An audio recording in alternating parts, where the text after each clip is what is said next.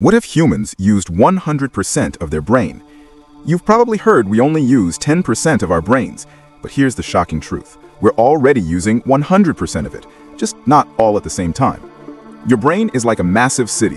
When you walk, one neighborhood lights up. When you think, another area takes over.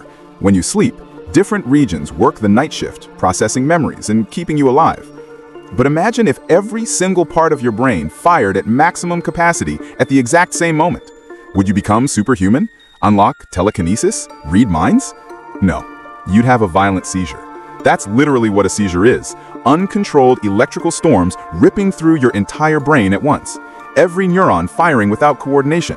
Total chaos. Your brain is already a masterpiece of evolution, using every single region perfectly. It's just smart enough to never use everything simultaneously. So those movies about unlocking your full brain potential? Pure fantasy.